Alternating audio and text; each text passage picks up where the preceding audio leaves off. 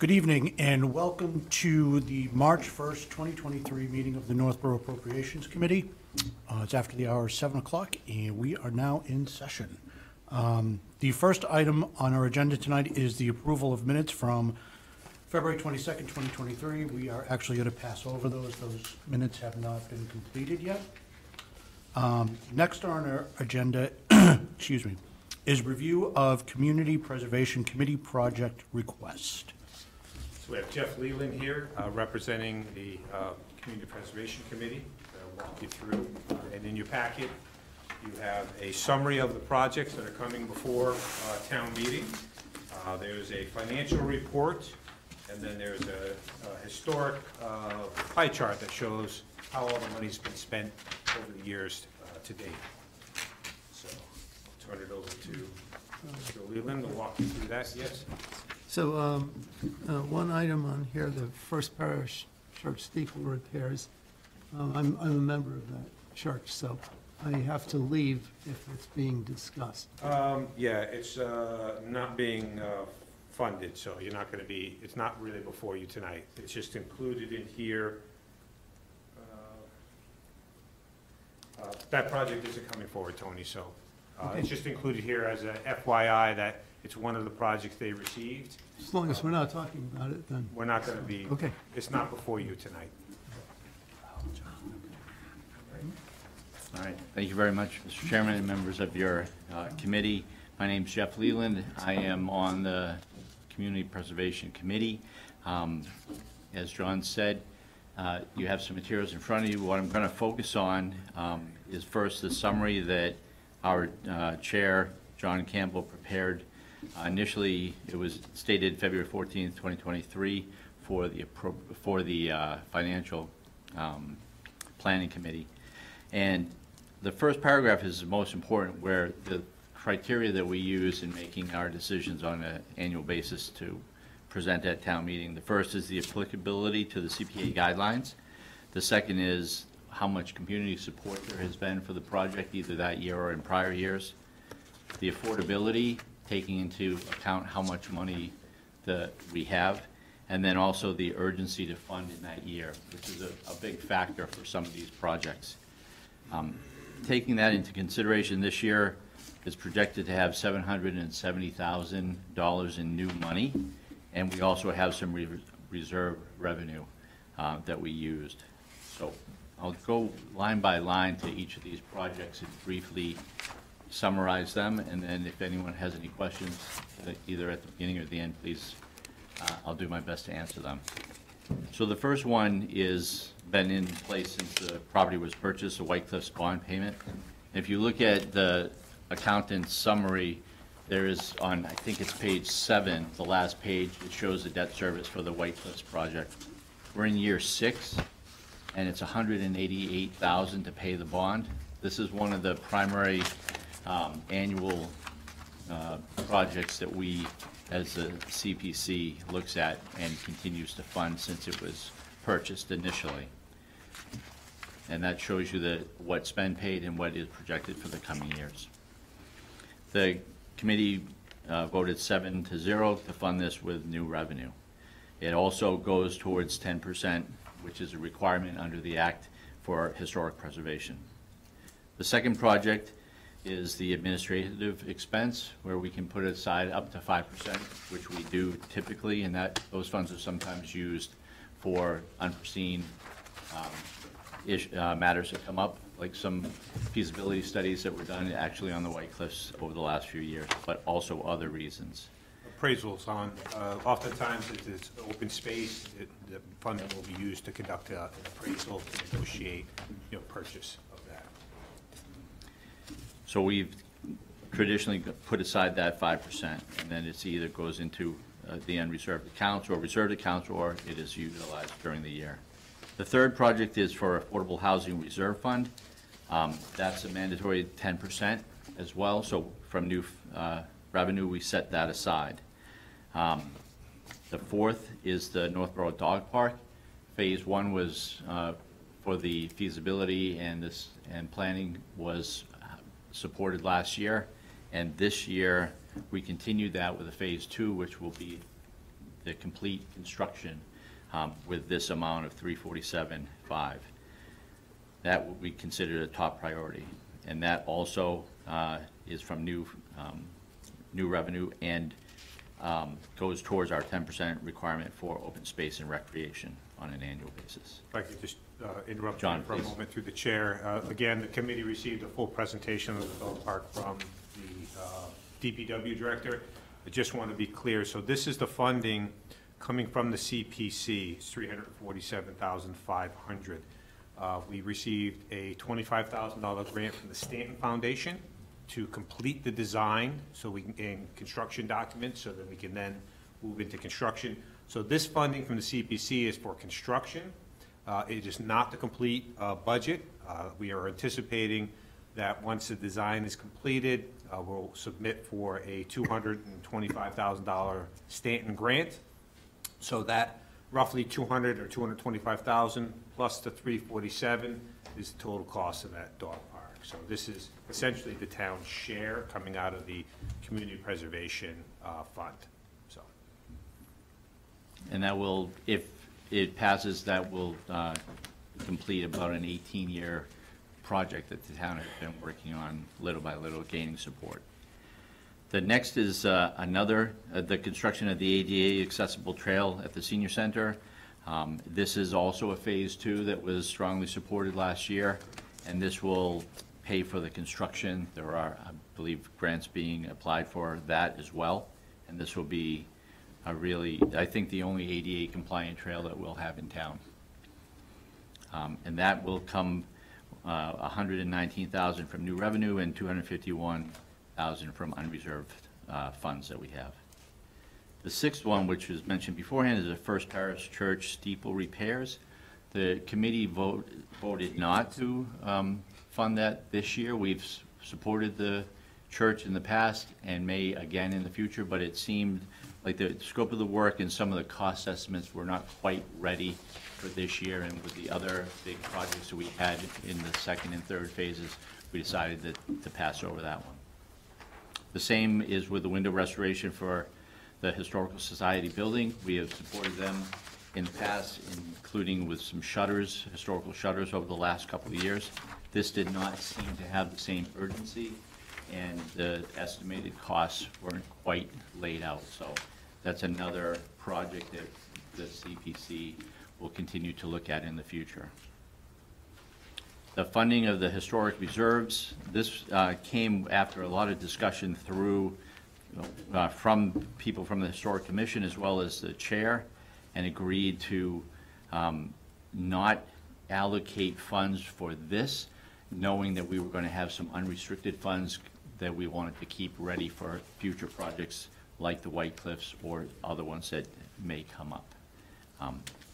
The number 9 is the library historic marker. We've supported several of these in the past, and our only split vote, but we still supported this because it was a reasonable amount for a good project. Number 10 is the Aqueduct Multi-Use Trail Feasibility Study, and this was withdrawn based on some correspondence from the MWRA, and they're not ready to push forward this project at this time, so that was withdrawn.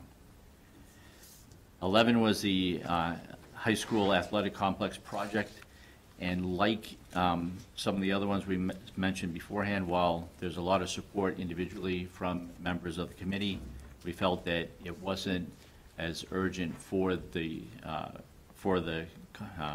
CPC this year, based on the other major projects that were in multi-phases, and second and third phases.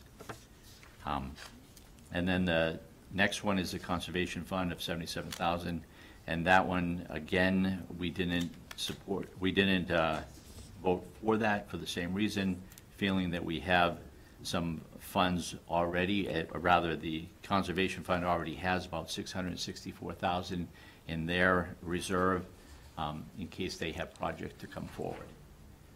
So just to wrap up my comments, the ending balance after our recommendations would use up all of the projected new revenue and some of our reserve, but we're keeping $591,653 in the unreserved account or fund for either project like the White Cliffs or the downtown revitalization, we want to keep a little bit of our powder dry for what may come up next year and the year after. And affordable housing also has reserves already of nearly 280,000 plus some other funds, so there is funding available should affordable housing at either the White Cliffs project or another project come forward. There are funds available to help fund that right away. And that's my basic summary. I'll do my best to answer any questions. Just through the chair, just for clarification, if I may. So unlike you're used to seeing like the capital improvement plan where we have 6 years of projects, they move up each year, and then the current year is what's going to town meeting for funding. The CPC is a little bit different process. It's whatever projects get submitted every year, they decide what they're going to fund, what they can fund, and what they decide to fund. So it can be a little bit confusing in terms of the way the memo is structured. But if you look on the first page, the first 5 projects are going forward to town meeting. And then on the second page, the library historic marker project is also going to town meeting. So there's 12 projects on the sheet in total. 6 are on the town meeting warrant, which we'll discuss later, but those are the ones that Jeff focused on. So those 6 projects are the ones that are really before you. The rest is just included, just so you know, well, what didn't get funded and why, because oftentimes during that process, we try to keep the committee informed of requests or applications. You might have heard that there was an application for the athletic complex, but this way it kind of closes that communication loop, so you know it wasn't funded through the CPC. But 6 projects, the ones that are on the warrant, those are the ones that are moving forward. And just for viewers at home, for clarification as well, the CPC is a surcharge on your taxes at 1%. It's baked into your tax bill every year. The state then matches it to some varying degree each year, depending on what they have for revenues. But essentially, all of these projects, or any of the CPC projects for that matter, that get funded, don't result in any additional tax impact. There is tax impact, but you're automatically charged at 1% of each year, and that's basically baked into your tax bill. So whether or not these projects get approved or not has no impact on folks' taxes. I just think that's a distinction that they should know. They're clearly paying for them, but it's kind of similar to some towns would do a surcharge on your taxes for capital projects, for roadway maintenance or something like that. So whether or not we do 5 roads or 1 road or your road or her road is irrelevant, sort of baked into your tax bill already. That's how the CPC, the Community Preservation Act, works. I hope I didn't confuse the issue anymore, but I hope that clarifies things a little bit. No, it's very helpful, because that was going to be my first question, to ask you to explain what new revenue was and how that was generated. So that was very, very helpful. It's also helpful to hear explain how the 1% works, because that does make sense, because in some years we may have more projects than other years, so at least that 1%, it evens it out every year, so that people aren't seeing their tax bills go up and down depending on projects come in. So, anybody have any questions? Yes. Yeah, if I remember right, it was dependent on how many towns were going to get involved in the CPC, and that would bring down the number of how much we would get. So I don't know what that looks like anymore. I mean, in the beginning, obviously, it was a nice match that the state was giving, but Yeah, what is the numbers now? If you look on page 3 of financial, Oh, it's in here? yeah, of the financial report that was prepared by the finance director.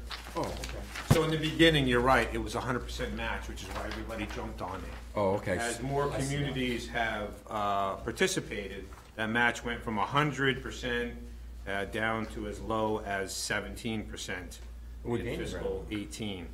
So right now, the estimated match for fiscal 23 is 25%. That's still good, though. So, I mean, it's still, you know, a 25% return on your money, you know, that's still pretty darn good. Yeah. And it's really designed to encourage funding of projects that otherwise may not ever rise to the level of priority. Things, you know, affordable housing, historic preservation, and recreational facilities. That's why I always try to point out at these meetings when people say, well, you guys are talking about a fire engine that you're asking me to issue debt for, or a tight tank project at the DPW for $500,000. Why can't we use these funds for those projects? And the simple answer is the Community Preservation Act prohibits it. You can only use it for those 3 categories. And in fact, you're required each year to put a minimum of 10% of your new revenues into each of those 3 categories. So you can't spend it all on recreation. You have to spend each year at least 10% on affordable housing and 10% on historic preservation, which is why, in order to meet those minimums, you heard Jeff talk about, one of the articles is to put $77,000 into the historic preservation reserve. So if you don't have a project to fund to meet your minimum 10% in each of those 3 categories, you're allowed to put it into a reserve, and it sets it aside until you have a project that, you know, you might want to save your money up for a historic preservation project or an affordable housing project. So the town finance director who's here is the one who maintains all those artificial buckets to make sure that we comply with the act. But really the bigger issue here that is important to communicate is that the Community Preservation Act is only for those 3 spending categories: historic preservation, affordable housing, and recreational facilities. You can't spend it on roads, you can't spend it on fire engines, you can't spend it on DPW trucks by law.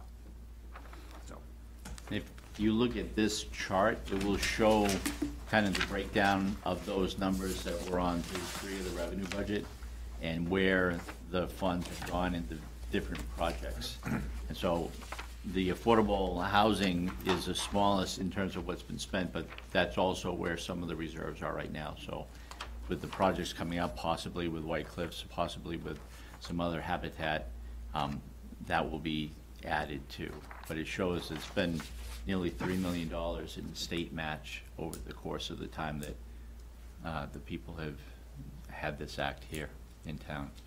It's fascinating to see that it dropped down in 2018 to 17%. Now it came up all the way up to last year to 43% on a match. So it's what happens is at the end of the year, sometimes there's a supplemental budget, you know, just like we finish out the year and we have free cash. Yeah. We use our free cash for mostly capital. When the state has a budget surplus, sometimes they bolster these numbers up. Oh, so they can put it into this. That's usually what happens is after the fact, there's a supplemental budget where they try to get those numbers up. The other thing that happened when you see a big decrease is, I don't recall what year it was, but when the city of Boston adopted the CPC, it was like a giant sucking sound. All the money went east of us to Boston. And that's why you've seen, there's been a number of bills that have been floated around over the last couple of years about how to get the numbers back up in terms of the percentage match. Because again, in the beginning it was 100%. I mean, that was the best deal you could possibly ask for. But now that there's so many communities participating, in large communities like Boston, you're seeing that money, it doesn't go as far. And basically the end result is the percentage match diminishes over time. But when you see it bouncing around and you see it bounce back up, it's because the state, at the end of the year, has a supplemental budget, and they put some money towards that. That's a good thing. Because they do want to encourage people to continue participating in the program. It's one of the main mechanisms by which they incentivize affordable housing developments. So, Thank you. I just want, for clarification, mention, I said historic preservation, affordable housing, and recreation. It's open space and recreation. We've spent a lot of money over the years acquiring open space in this town, which is a great way to preserve, the green spaces that we do have left from future development. And anything like that is purchased, either historic preservation or open space, has to have a permanent restriction on it. How does a building in town qualify for historic preservation?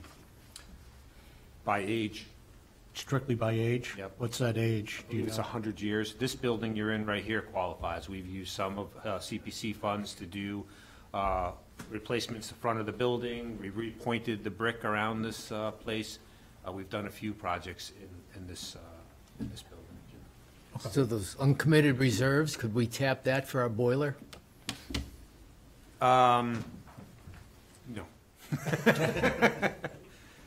You know, it's the projects that we do come forward with or have historically, it's tailored towards preserving the building, you know, the historic aspects of the building to the best of our ability. Keeping it hot doesn't count. Maybe if you built a fireplace. I could use a nice fireplace in the office. It would really add to the ambiance. I've just heard some rumors that there might be a building coming back into the town's possession in the near future. Just wondering if that would qualify. You think about 4 West Main Street? Yes. No, No. because that's not the original historic building. Gotcha. That burned down in 1980 Yeah. and was rebuilt, so that is not, although it's a historic replica, it's not an actual historic building. So it's got to be the original. Now, White Cliffs, on the other hand, you know, if you were going to do something there, that would qualify. So, Perfect. Thank you. Any other questions? All right. You good? Thank you very much. Thank I you. That was appreciate very your helpful. time. Thank you. Thanks. thanks, Jeff. Appreciate your coverage. Next on our agenda is the Finance Office in Undistributed Expenses, Employee Benefits, and Debt Budgets for fiscal year 2024 budget presentation. I assume we're hearing from Mr. Jason Little. Why don't you come on up and join us? I have Lisa Trost here with me. She's the treasurer collector. Hi. Just by way of orientation in terms of your packet, you have two documents. One is the finished budget pages. It says Finance Department on the top, which the director will walk you through. And the other is a 2-page spreadsheet with all the calculations, so you don't have to figure out what the percentage and dollar increases are in those lines. So with that, I'll turn it over to Jason. All right, thanks, John. Well, thanks for having me here. We're getting started with the Finance Department budget, and as you folks know, the Finance Department is composed of the treasurer collector, the Board of Assessors, and the town accountant. And I consecutively serve as the town accountant as well as being the finance director. So I oversee the day-to-day of these departments, and we have department heads running them. Lisa being one of them, she's the treasurer collector. We recently hired a new principal assessor. His name's Lee Keomanavong, and he just started in January. So he's been here a really long time. He's already at the 1-month mark, so he's doing a great job. He hit the ground running, as has Lisa. And how long have you been here, Lisa? Just over a year. All right, so glacial Yeah. terms. So Yes. So anyway, we're fully staffed in the finance department, and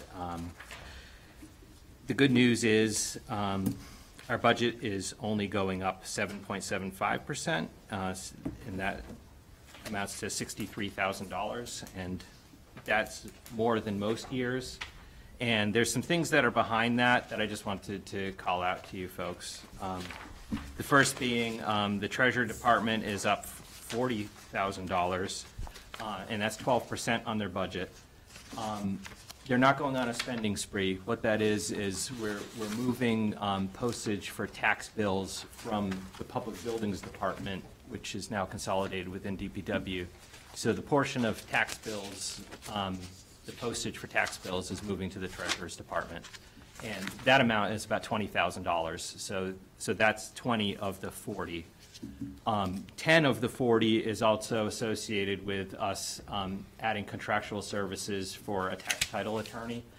Right now, the tax title attorney, the way that we've employed the tax title attorney has been paying for it through the town council appropriation. So we felt it was important going forward with the demands that are placed on the town council appropriation to segregate these two amounts and give the treasurer, the treasurer collector, the authority to use the tax title attorney if they need to do a tax taking.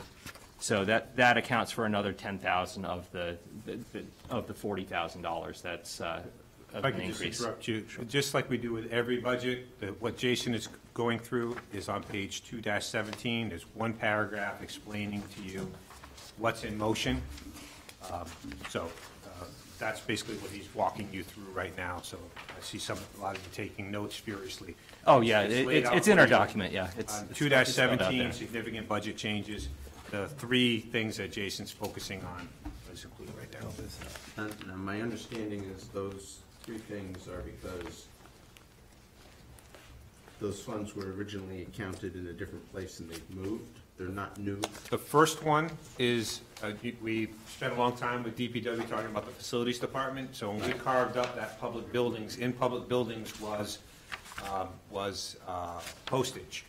So Right. of the 62,000 or 63,000 roughly increase in the department, 21 of that is just moving money That was from just one moving to from- another. yeah, It's okay. budget neutral. Right. The other two are, well, Generally, the $10,000 moving for the tax title attorney is budget neutral, because those are expenses that would show up elsewhere. So that's basically budget neutral. but we have, just for transparency, We've had increase in our operating town council budget and expenses have exceeded recently. So we're moving this over into this budget so they control it, which is really where it belonged. And frankly, we needed the capacity in the town council budget for ongoing litigation. So that is a net increase, I would say. Okay. We just want people to be clear. So we're putting it there, but we didn't reduce the town council budget because we needed that capacity there as well still. But the pressures to increase are not on the tax attorney side, They're on the general litigation general side, litigation side, right? mostly. Some ongoing planning board litigation that we're down to the last piece of litigation regarding Zero Bartlett. The town was not successful in that litigation. It was remanded back to the planning board. Right. Town council is still supporting the planning board through this final process. So we're hopeful that those costs will taper off for the balance of fiscal 2023 unless new litigation comes on. But that's the reason for the split. Okay. And the last major increase in the budget was, we've added some contractual services to be able to hire a professional appraiser if we have cases at the ATB that this is within the assessor's budget, because we have some very large commercial properties are top taxpayers. So if they file a case, they usually have tax reps that work for them. So they work on contingency, and there's an incentive for them to file ATB cases. So we need to be able to have solid values to defend our values and, limit the number of abatements we give back to the largest taxpayers. So that's within the assessor's budget, and that's basically behind the increase in that line.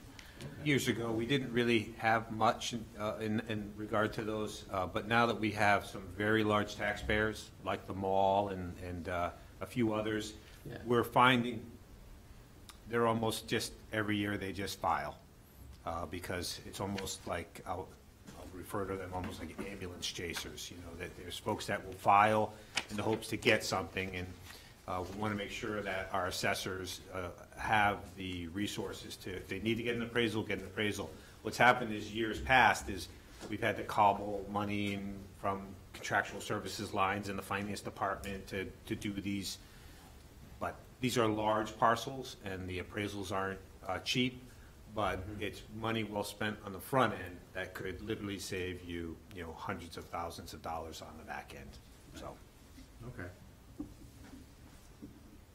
So overall, there's nothing to report really with the town accountant department. That's up 4%, but that's mainly just standard wage increases that are included within there.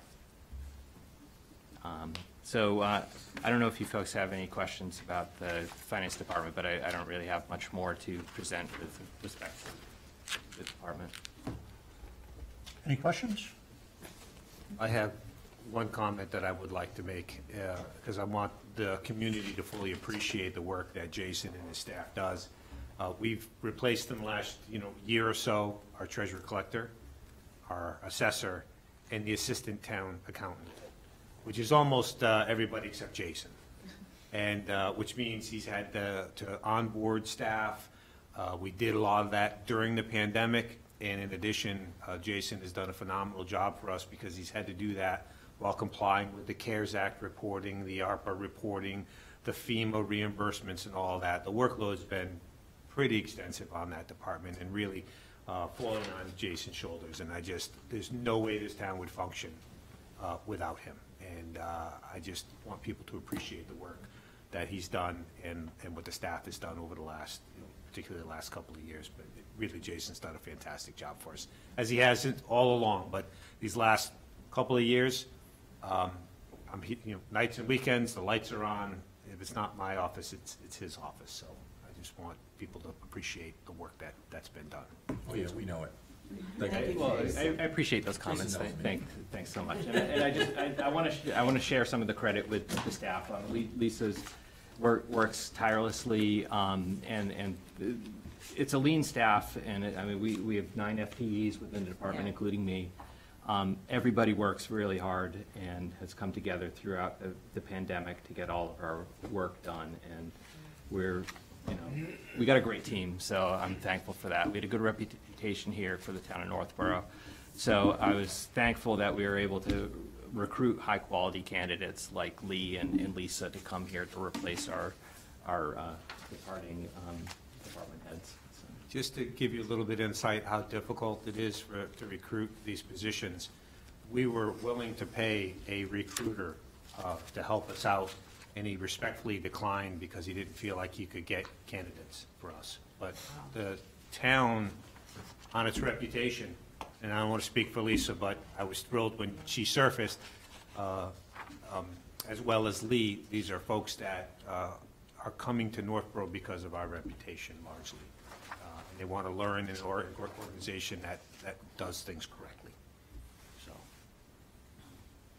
It's amazing what a positive culture will do for any organization. So thank you. You guys do a wonderful job. Thank you. Any other questions? Yeah, I do. What happened to all the awards? Yeah. Oh, yeah. I don't know where they are. Taking them. I'm not sure. I'm taking them with me. Yeah, they say, going to Foxborough. No, I think they're actually hung up somewhere. Well, that's part of the reputation, right? Instead of leaving it against the back here. So yeah. So I do have copies of this is the undistributed, which is the second portion that Jason is here to talk about. And primarily the two aspects that you're most interested in is the health insurance, because it's a budget buster, as well as debt and to some extent, our retirement pension as well. Okay, so John, I'll just get started. Starting with the biggest increase, it's debt service. That's going up about 10% this year. And we've had a number of years without any new debt. And what the 10% is a portion of the fire station land article. And we're required under Mass General Law to, in the third year since we've issued temporary debt for it, make a principal pay down that would approximate what a principal payment on a bond would be. So that's approximately $200,000. So as time goes on, debt declines over time as we pay it off. We haven't added any new significant debt, so this is the first time that we've seen kind of an increase within debt service. So that's 100% associated with the fire station and the land article. But just to be clear, that's a legal requirement. It's not like anything new has been acquired or any new. Correct. It's just a correct. legal Yeah, we thing need that to we meet have the to do. obligations that we have, and we need to pay down some of the principal that we owe. And we can't just continue paying interest only perpetually. And as you know, that project just got delayed due to the pandemic. Yeah. In an ideal world, we'd be building that structure right now. So we were doing temporary borrowing longer than we originally anticipated. So it's time to make a principal. You have a question. Yeah. Yeah, is there a document describing the debt payments?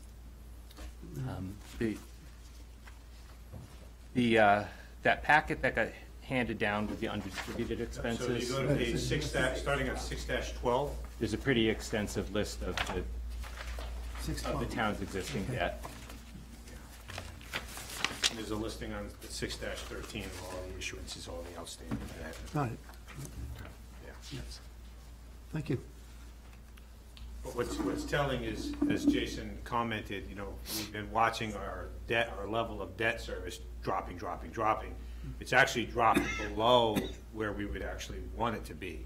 And you know, so it's gonna have to come back up once the fire station project comes online and gets bonded. What we try to do is we try to, as projects get paid off, we bring new ones on, and so it smooths it out, so you only have a little bit of a ripple like that. But we've actually paid off, and we're gonna have to come back up once that fire station comes in. So if you look at, on page 6-12, you can see, you know, in fiscal 2020, with 2.66 million in outstanding debt and debt service, and then in 2023, it's, you know, 2 million. I mean, we've been paying it off, and now it's going to go up to 2.1 because we have to issue the debt for that portion of that project. But in here is all of the information regarding debt service over those 3 or 4 pages. And GFOA, Government Finance Office Association, made us actually expand this section to give even more information. So everything you want to know about debt is in these 4 pages right here.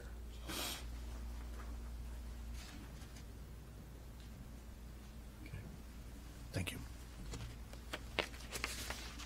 All right, so everybody's looking at those pages with rapt attention, so I don't want to interrupt anybody's concentration, but if you have any questions, maybe I'll give you a minute to move on to the next topic. Well, the only thing I could think of when John was explaining that is debt doesn't care if there's a pandemic.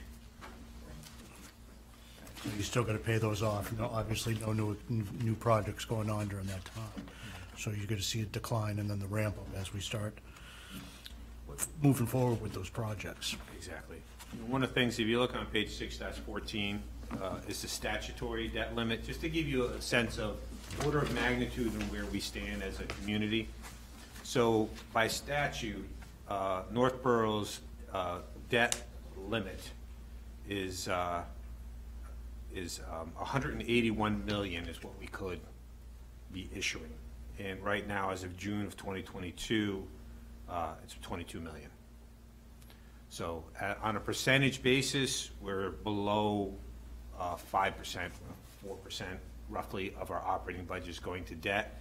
And our policy, our own internal policy, is that general fund debt is not to exceed 50% of the operating budget. In net debt, which means after we get reimbursement for usually a school building project or something like that, 8 to 10%.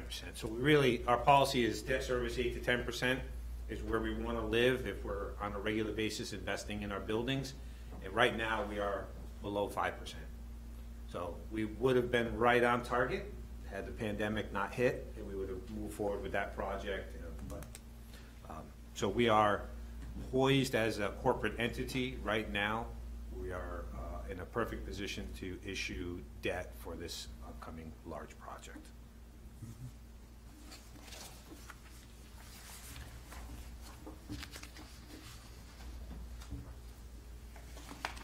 All right, so one of the other things that usually happens is that the other budget buster we have is the Worcester Regional Retirement Assessment, and we're on a funding plan through 2036 for the Worcester Regional Retirement System to become fully funded.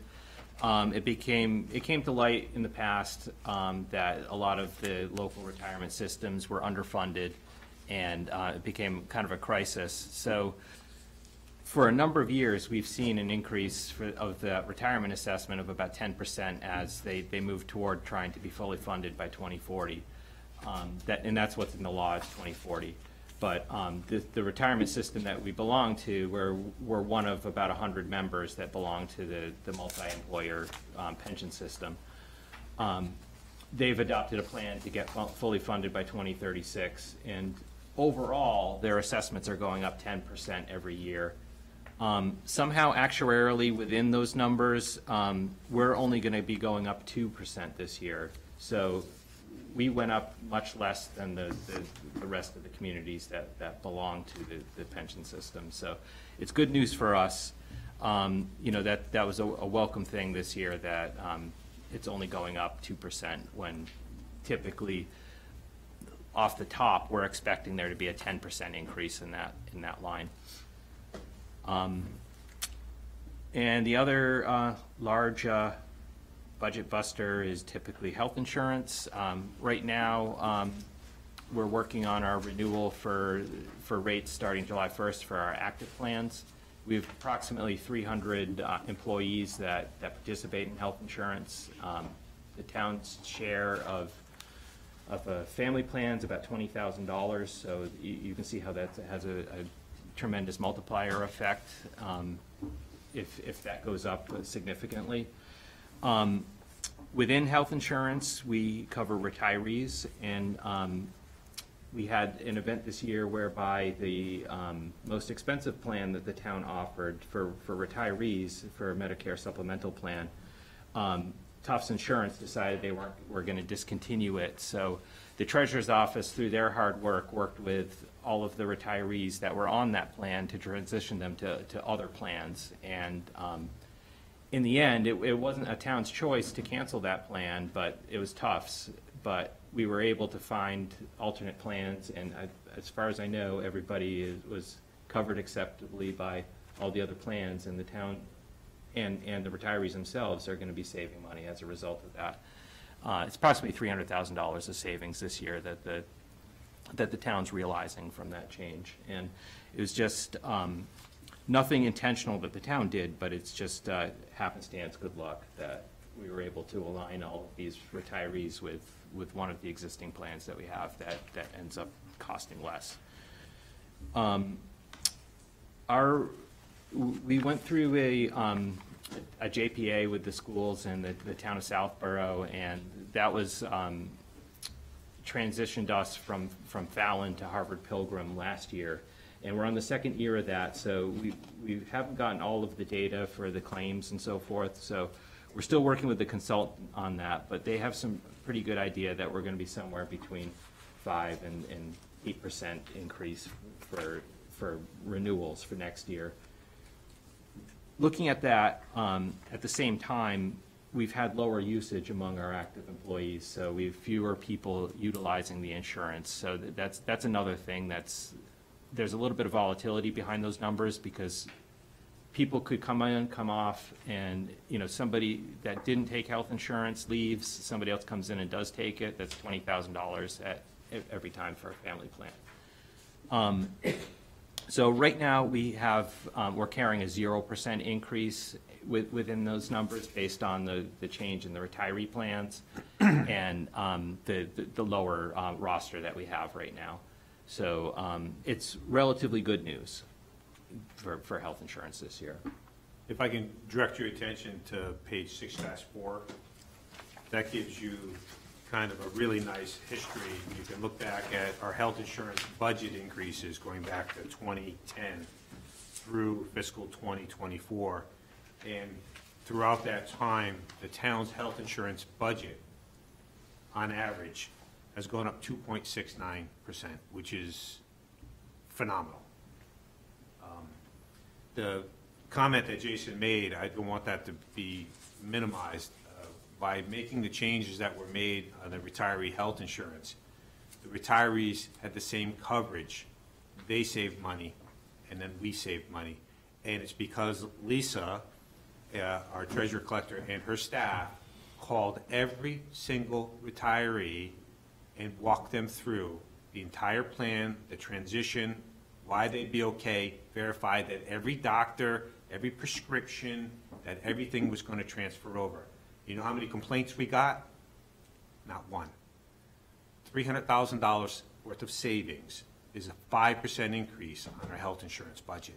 That was negated. That's why, right now, what Jason said, we don't have our final rate renewal for the insurance this year, but it's going to probably be somewhere 5 to 7%.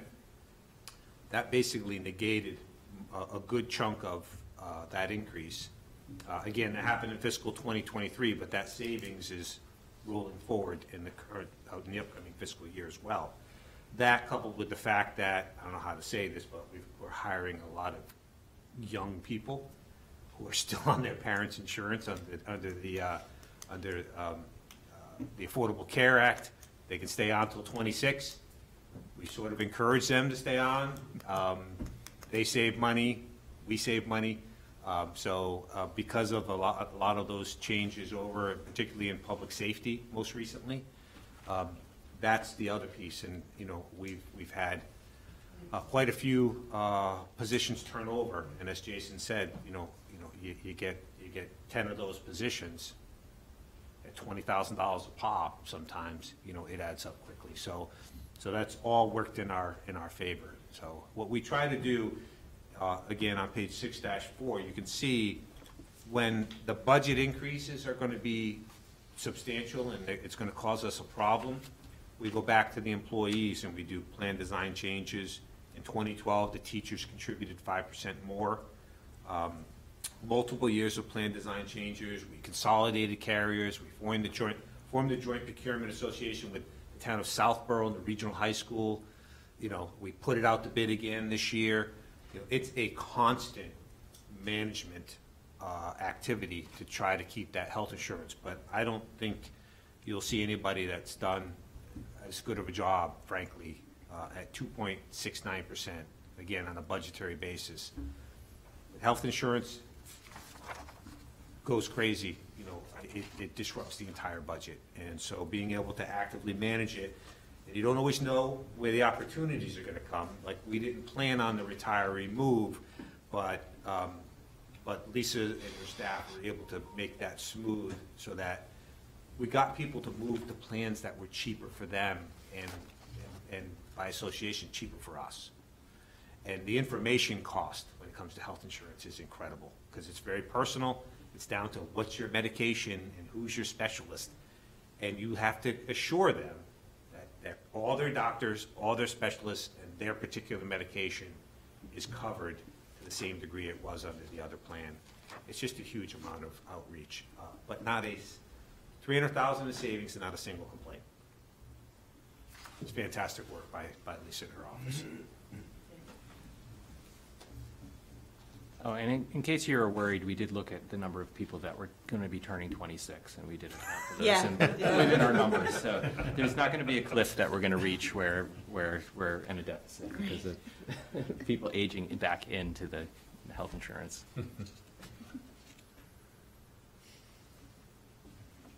Well, if you want, you can take my 2 kids. I call them walking co-pays anyway, so.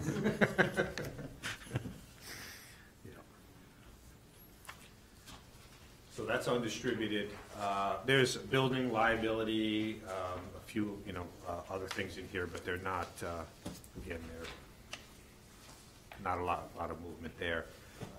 We do include in this all of the warrant articles, but, so if you're looking down at the bottom line on page 6-1, and it looks like a massive, budget increase, it's somewhat artificial. We're just trying to bring all these different budgets into one place so you can kind of see them. But like the warrant articles, most of those are capital projects in nature, so they're not recurring budgets.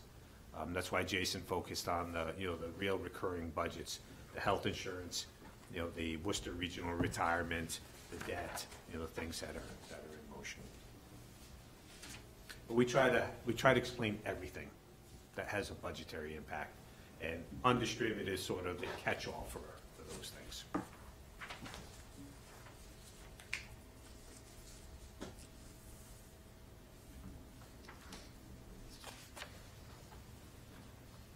Good. Any questions? Good. Thank you. Thank you for all your hard work. Thanks for having us. Thanks for the support. While Jason is still here, we do have some news that's hot off the press. The governor did release her House One budget, so it was due March 1st. She did release it a little bit early. Just at first blush, it's about a 2% increase, which is, our budget model is carrying 1%, but that 2% is negated a little bit by some of the assessments. So state aid, they give you money with one hand, and then they back charge you for things like mosquito control and being near an MBTA station and things of that nature. So when you work all that out, it's less than 2%, but it's not going to make or break our overall budget. As I always say, when we approve our budget, we won't know what our final state numbers are until sometime, probably June. Particularly given this cycle is moving very late. But any modest amount of state aid that we receive beyond what we're carrying in our budget, and we'll carry the 2% in the budget. It doesn't mean we'll spend more. All that means is the tax impact will be less. We're still holding to the budget, but now we get a little bit more state aid. Once town meeting is set, just for viewers at home, if we were to get a substantial amount of state aid, which I would fall out of the chair and hit my head if that happened, but if you did, any amount that you get above what you budgeted when you passed your budget at town meeting, it can only be used to reduce the tax impact. This year, based on what you heard from the superintendent at your last meeting, at about a 5%, 4.9% increase for K-8, due largely to special education costs that he doesn't control, there's going to be some significant budget impact. So in December, we were forecasting it somewhere in the $500, $550 potential increase. So if we get a little bit more state aid, it might knock another $8 or $9 off the bill, but it's not going to be earth-shattering. So just so folks know. I also do want to mention that we are meeting, the Board of Selectmen has our new delegation coming in on February 27th, so next Monday's Board of Selectmen meeting. At that meeting, we'll be going through our... It's going by February 27th. I'm sorry, March 13th, the next Selectmen's meeting. I'm working, I got financial planning appropriations to the Board of Selectmen. I'm trying to keep all the days straight. Thank you. The next Board of Selectmen meeting is March 13th. At that meeting, at the meeting on the 27th, they approved the legislative priorities letter, which I emailed to you, so you all should have seen it. At the meeting on March 13th, the delegation will come in and we'll walk them through that letter. The two main components are more Chapter 90 transportation funds for sidewalks, drainage, and roadways. And the other is just general state aid in the form of Chapter 70, aid, unrestricted, and then various accounts like special education, circuit breaker, regional transportation, things of that nature. So I encourage you to read the letter, and if you have an interest, to tune in to that meeting to hear what they have to say. Generally, the governor's budget is the low bar. The big thing for us going into this upcoming cycle is trying to get the minimum aid per student up. It's $30. Last year, we were able to get the legislature to move that to $60, but under the governor's budget, it's $30. So I'll share some statistics with you prior to the meeting on the 13th, but overall, education funding is going up in the order of like $458 million, and roughly well over 70+% of that is going to 10 school districts, or 10% of the school districts. So it's by design that the money is going towards the districts in need, but what it means is 67% of all the other districts are going to only get $41 million of that money to split. That's mind-boggling when you think about that. So the 67% our minimum aid communities are all going to share $41 million, but it's going up $448 million total. So that's why I always say to you folks, why, when you hear, and the Chapter 70 is going up over 8% statewide. But that's why when you see these numbers and you hear the releases from the governor's office and the legislature talking about all these increases in local aid, then I always have to explain why we're only going to see 1%, maybe 2%, depending on what they charge us for assessments. That's going to be the story that we need to talk to our legislative delegation about, why they need, since we're not a Student Opportunity Act community, why they need to increase that minimum aid. And what I'm seeing for the first time, we had a MMA Fiscal Policy Committee meeting yesterday, and what I'm seeing for the first time is the community, the minimum aid communities are sort of at their wits' end, that they're not getting any increases to speak of. And all millions and millions are going to a handful of communities that arguably need it, but the state has to spread it out a little bit more. We can't receive next to nothing year after year. So I think we're in a year that was going to kind of make or break that a little bit.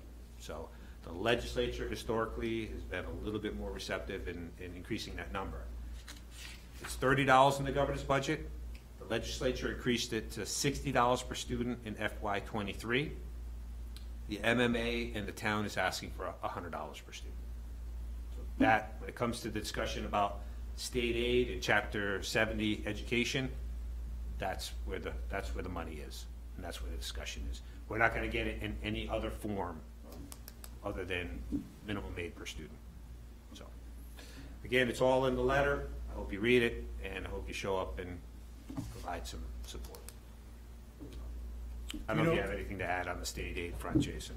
Do you know if there's any difference in the level of support from the governor's office now that we have a new governor? Is there any difference, or you'd say it's supported by the legislature, and is it supported by the governor? And Yes. yeah, okay. The governor, as part of her campaign, made a commitment to funding the Student Opportunity Act, as did the legislature. So, and again, I don't want to beat up on it from a policy standpoint. Well, they're doing it so that they don't get lawsuits for civil rights violations. That's why the Student Opportunity Act was passed and why all that money's going to those disadvantaged districts. And again, from a public policy standpoint, you want to see the districts that need it receive it. Mm-hmm. But it can't be at the exclusion of, 67% are getting next to nothing. Here's the thing.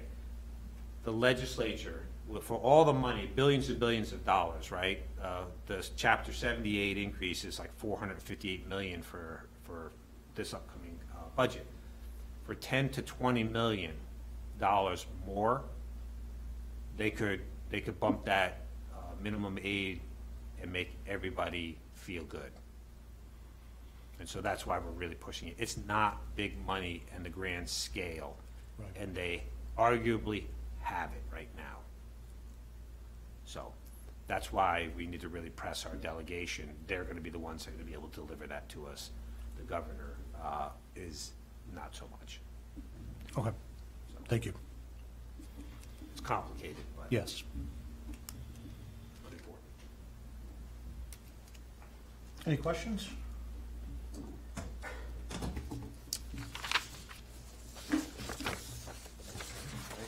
Thank you, John. Thanks. Thank you.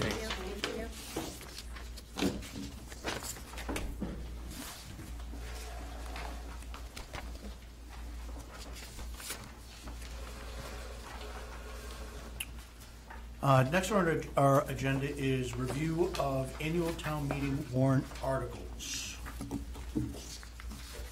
So in your packet is the memo that went to the Board of Selectmen on Monday. This is sort of the first pass of the articles that we're anticipating that are going to come forward to town meeting. Some of them could come off, or there could possibly be one added. But basically, by and large, at this stage, we're looking at 51 articles for the upcoming town meeting. And just briefly walking you through, the structure of the warrant is always the same. It's the operating budgets, capital budgets, CPC, and then zoning. And then mixed in there are, a few odd articles that come up each year. So Articles 1 through 13 1 through 12 rather, are the standard articles that appear every year. They're basically the budgets for the schools, the town, the revolving funds. It includes the Appropriation Committee, this committee's emergency reserve fund, as well as a contribution to the stabilization fund. Something new this year that you haven't seen before is Article 13, and this is an appropriation of the opioid settlement fund. So the town participated in the opioid lawsuits, and we are receiving, we're receiving monies now through those settlements. There's another round of settlements that are just getting approved. I'm completing the paperwork for those this week. There's settlements with CVS and Walgreens and a few of the other distributors. So additional funds will be coming. It's really, it's crazy because depending on the structure by each of the companies that settled, some are paying it up front, some are spreading it out, some are paying it on an accelerated program. So the amount of money that we're getting initially is substantial, and then it should level out almost like a debt payment out for the next, for the next 20 years or so. So right now, I believe we have received about $170,000 roughly. And again, this is front-loaded money. That's not what we're going to receive. The annual money is going to be like probably 30 grand or less, moving forward. So here's the complicating factor. Department of Revenue put forward an article in the budget a statute change that would allow the towns to create a special revenue account for the opioid settlement money. As you can imagine, as part of the settlement, you can't, again, spend the money on roadways or fire engines. It has to be used for addiction-related, recovery-related, addiction prevention programs, okay? So we have to segregate these funds. Department of Revenue said to the legislature, we need to allow towns to create a special revenue account so the money comes in, it stays in that account, it gets spent out of that, and then allows you to clearly report back how the money was used. Well, it never got approved. So what we're left to do is we are going to just create an appropriation article that segregates those funds and puts them aside. That allows us to comply with the law, and then the town can figure out how they would like to expend those funds. One of the things that we're working with through the health department is pairing up with the high school and Southborough to see, since high school is a regional shared with Southborough, to see if we can use our monies collectively, either to hire a position or a program that would work kind of seamlessly through all the schools. Again, that's just in its initial stages. Nothing's been decided on yet. But anyway, that's why that article. If we don't have this article, what will happen is that $171,000 will close out to free cash. And then, after the fact, when we do our free cash plan, I'm gonna have to carve out the opioid money. And that will just complicate our free cash plan and the routine that we're in. It's better to carve that money out on the front end and set it aside. That's what this article accomplishes. There's an article, 14 is senior tax relief. There is a program by state statute that allows for reverse mortgages, essentially, so someone can stay in their house and defer their tax bill and up to 50% of the value of the home, and then pay it off when they pass away or the property transfers. The income limits for that program haven't been touched in a very long time. So the point with this is to modify those in the hopes that more people will be able to take advantage of that. Article 15 through Article 24 are the capital improvement articles. So these are the various projects that are going forward to town meeting for funding. I forwarded under separate cover to you a copy of the Financial Planning Committee's report. It has, they're recommending approval of all these articles, and you can read the report and see their rationale for that. Not part of the town of Northborough's capital improvement plan, but yet a capital project is Article 25. That's the Algonquin Regional High School Athletic Complex. Now, Superintendent presented that to you at your meeting last week. That is a standalone article. I do believe, I'm waiting on confirmation from the superintendent, but I think they've had another round of, as the design progresses, they get another round of cost estimates, and that cost estimate has gone up a little bit. Northborough's share has gone up about 262,000, if I'm reading the materials correctly. So we'll get you an update on that project as well.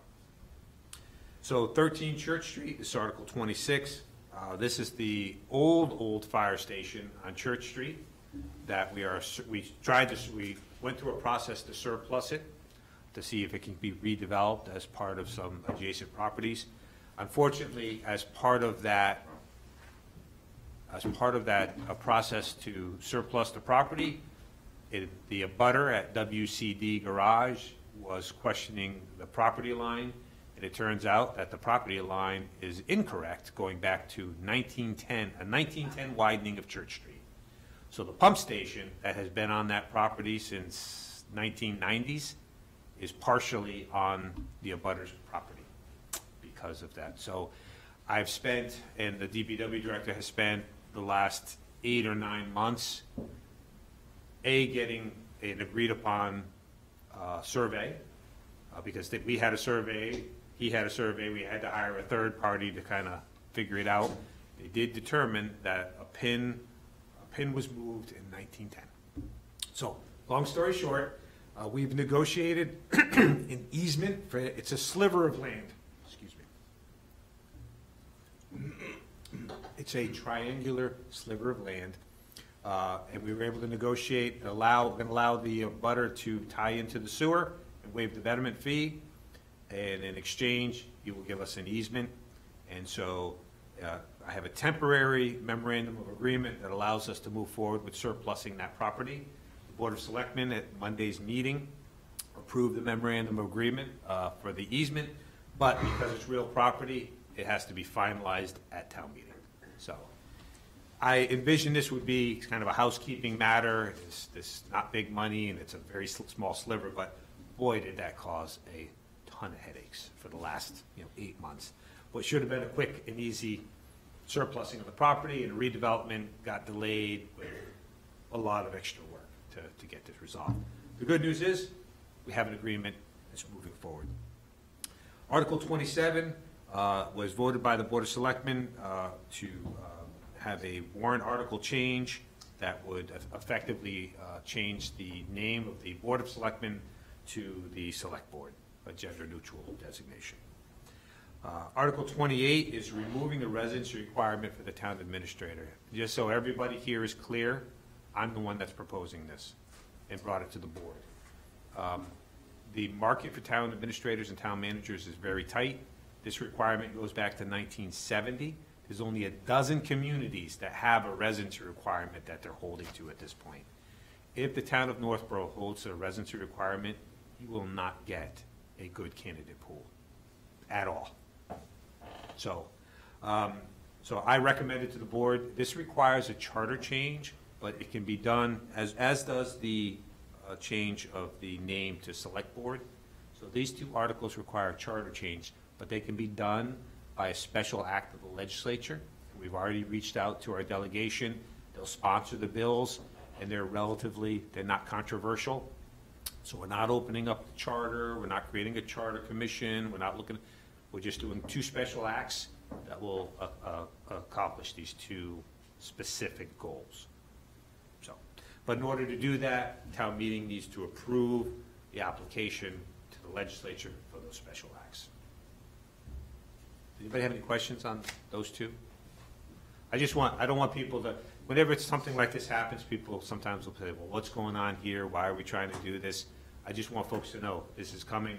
As a town manager, it's going to be tough to find a good candidate pool. That residency requirement will constrain your pool artificially. And just so we're clear, this requirement goes back to 1970, where the husband moves and the wife just packs up her aprons and follows.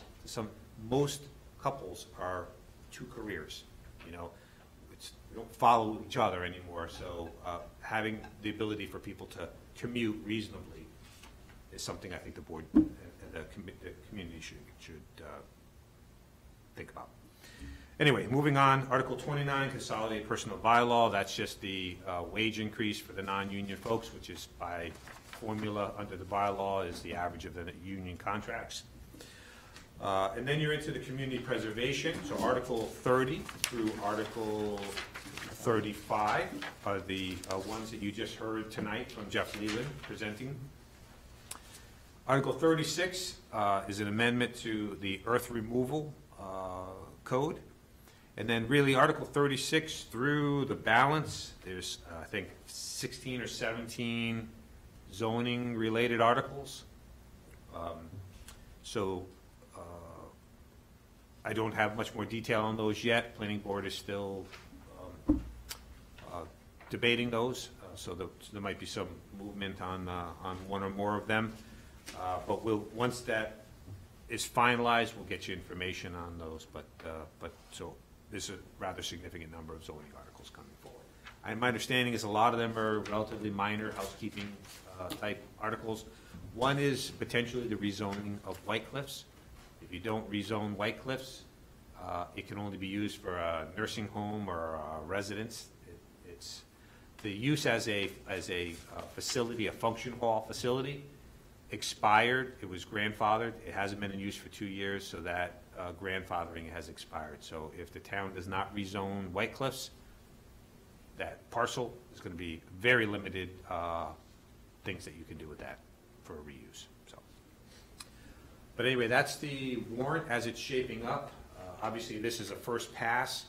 At the meeting on the 13th, the board will have the full text of the warrant, the articles, and the board will close the warrant at their meeting on March 13th, and then from there until its posting, town council will review and finalize, and the final wording of the various articles will be put in place.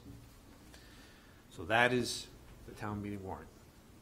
So we have no citizens petitions this year? Nope, none yet. Citizens petitions can be submitted up until literally the moment the board votes to close the warrant. So I've had them come in 5 minutes before the meeting or show up at a meeting just prior. So, but no citizens petitions at this juncture. So it looks like we can plan at least 2 nights then for the for town meeting. It's a two-night meeting depending on debate. I've been doing this for 25 years. I wish I'm like it's like an economist predicting how the economy is going to do in the next year. The top 10 economists are never the top 10 the following year. I've been horrible at predicting. Sometimes you get an article that you just think is just a housekeeping, and somebody will want to discuss it, and 45 minutes later, there you go. I think a lot of the budgets generally, I think, will go pretty smoothly as they typically do. Most of the capital articles, most are free cash, no additional tax impact, probably not a lot of discussion. The athletic complex, I think in the first night you might get, as far as the athletic complex, just by the virtue of that it's a large project, it's going to be a presentation and some discussion. So.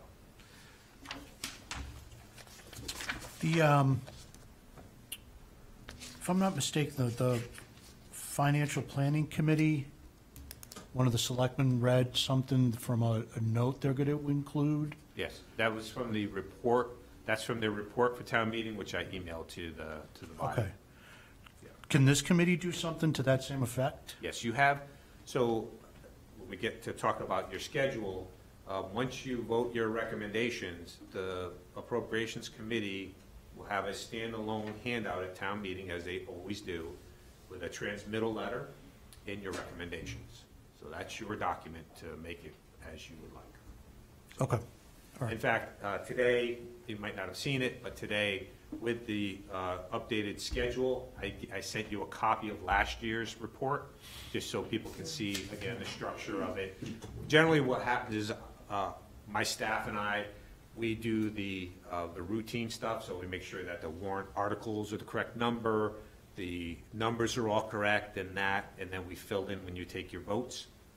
But then the committee, usually through the chair, we'll draft, it's usually a 1 or 2 page sort of transmittal letter of, in general, you know, we're recommending this, or this is of concern, or that's, you know, whatever you want to highlight, that's up to the committee to do that. Okay. All right, just You can see the report from last year. Yeah. And you can also see the report, because I've distributed to you by email, of the Financial Planning Committee. Again, they're limited to focusing on the capital projects. right, yeah. It's just, I know it's just a little bit different this year, as there's usually more agreement among all the participating committees and boards, and this year there's not. This will be So, potentially the first time in 14 years that, you know, we're not all on the same page going to town meeting. So, any questions? Yes. Do we see the planner? Did we No. get a report from the planner? yes, so in your packet is an update from the town planner. So she was originally on the schedule. Unfortunately, she had a family conflict. So I asked her to provide an update to the committee regarding the downtown master plan. Again, that was sent out by email, but I gave you a hard copy tonight, just so you don't have to print it. One of the things that we can talk about in your schedule is if you want to have her come in, we're gonna need to add a meeting or two onto your schedule. And there's a possibility to bring her in if you'd like her to meet her and discuss anything. I am interested in the potential building projects, both those in the process and those that are completed since last year. In other words, the kind of report we used to get. Are you referring to building projects or Yeah, like building. an economic development update kind of a? Both. What building projects are you Are there any? municipal or private? Private? Okay, so you're looking for like a general economic development update? Yeah. Yeah, she's updated that memo, I can get that to you. Thank you. And then you can just decide if you'd like her to come in, because I don't believe you've met her yet. No. So if you would like her to come in, we could talk about that when we talk about your schedule in a moment. Could we also talk about that new law about communities that are either The have a MBTA key zoning? station or are adjacent and therefore must have so much housing, Yes. et cetera? In the memo that I asked to prepare for you, she provided an update regarding the downtown visualization project. Right. And in there, she made reference to that, the MBTA zoning Okay. requirement. And I made her asked her to put it in there as a hyperlink, but the link is there. Okay. In any event. And it's in something that I've sent you previously, but I'm happy to forward it again. But if you click on that, then you can read it. My suggestion is that you Yeah, I see the link read here. the state sort of summary Right. of what it is, and then when she comes in, you can talk to her about it.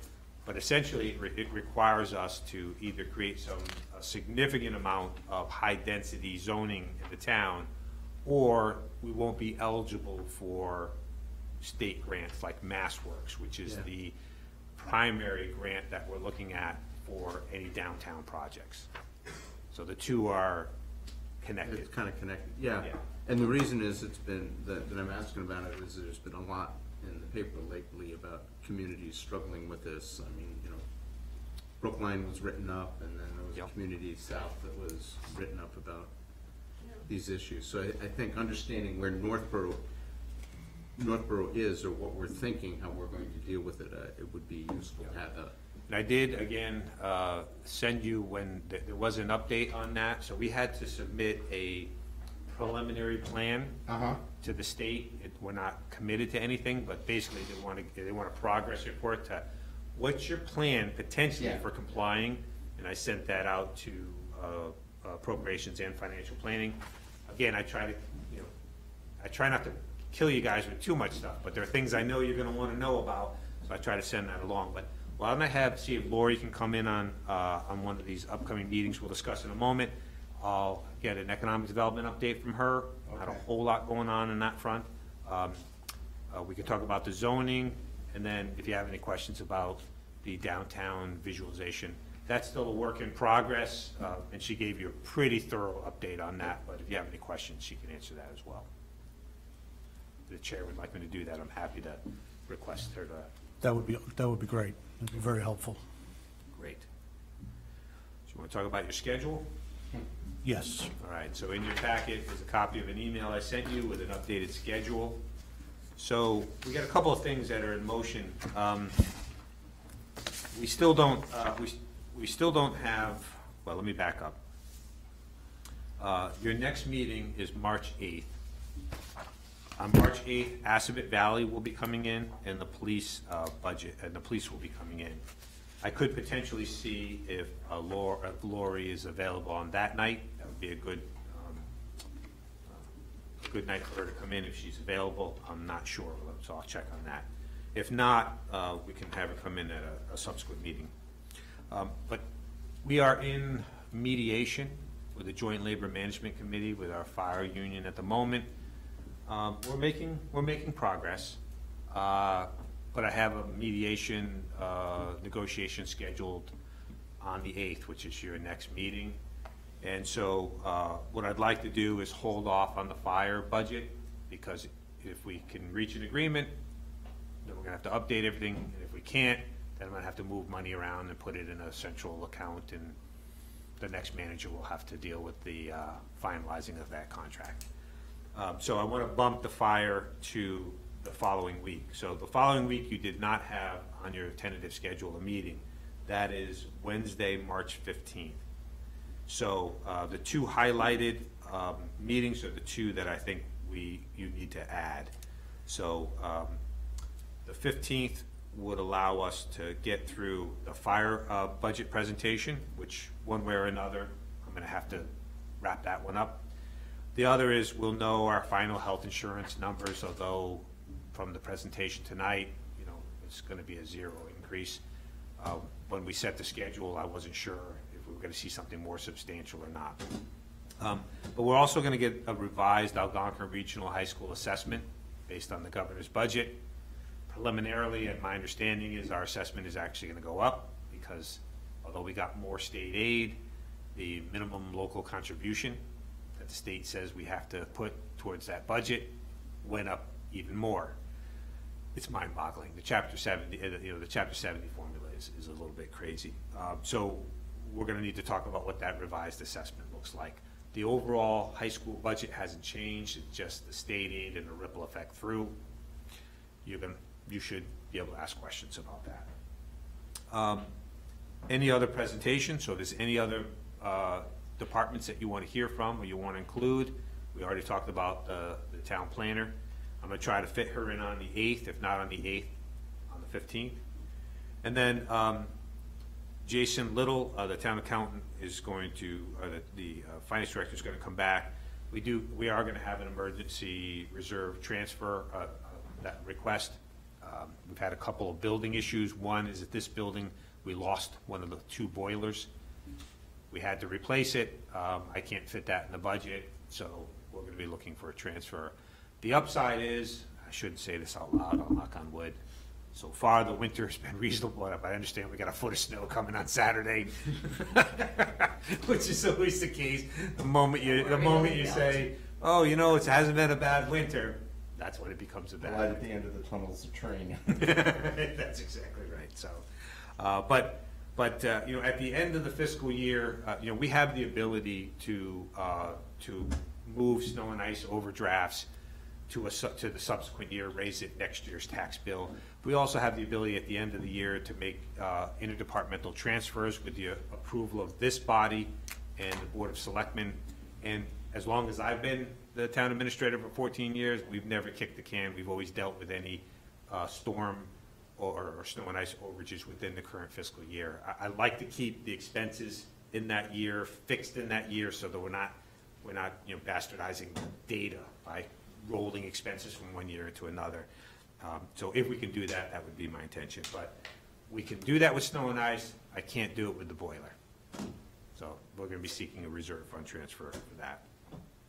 And then we could start having a preliminary discussion about your report and your recommendations. Historically, the committee has waited to vote their final recommendations until after the charter-required joint meeting with the Board of Selectmen, which is scheduled for Monday, March 27th at 7 p.m. So you've heard from all of the committees, you know, overall, the budget is 3.5%. We're still trying to make sure everything fits.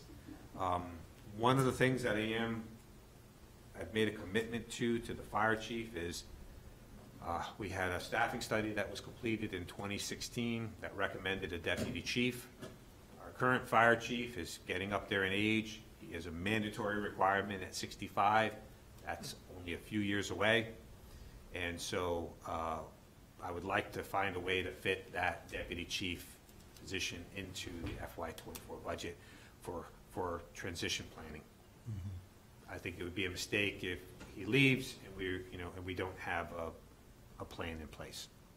So as we get the final numbers on, we have debt, health insurance, our retirement assessment, a few other things, just getting finalized, and not the least of which is the contract for the fire personnel. I'm trying to fit that in. So anyway, so we'll do a presentation on the 27th, but you've heard and seen most of the big pieces, unless you want to meet with the one-person department, the town clerk, or something like that.